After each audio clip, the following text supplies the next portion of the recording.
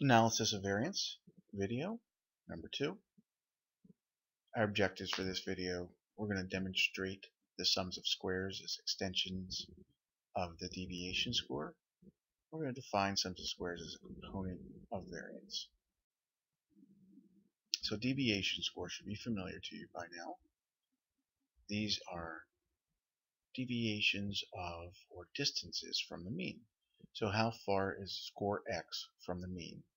Here we have x sub I minus x bar, which is any given value for x in our data, minus the mean. So we see the example 1, where x equals 2, and the mean is 4, our deviation score would be negative 2. And for example 2, where x equals 7, and the mean is 4, our deviation would be positive 3. A deviation score we can think of as a form of standardization. We're taking our data and we're centering it around the mean, which is effectively centering it around 0. It's a shift of parameter based on the mean. So if our mean is 3, and we have the following 5 pieces of data, y equals 1, 2, 3, 4, and 5, then we would take 1 minus 3, and so on down the road for each value of y. Our deviation scores would be as follows: minus 2, minus 1, 0, 1, and 2. One could take all of those deviation scores and sum them up. This is actually a useful check to see if you've done your deviation scores correctly, as it should always equal 0. In order to get a positive value, one of the tricks you could say that we do in statistics is we square those scores. Now we can sum the values of those squared deviations and have a positive value. So our square deviation scores, if we go through and we square each deviation score, so we go through and I square the deviations for y. So for example, y equals 1, our mean was 3, our deviation score was minus 2, we square that value and get a 4.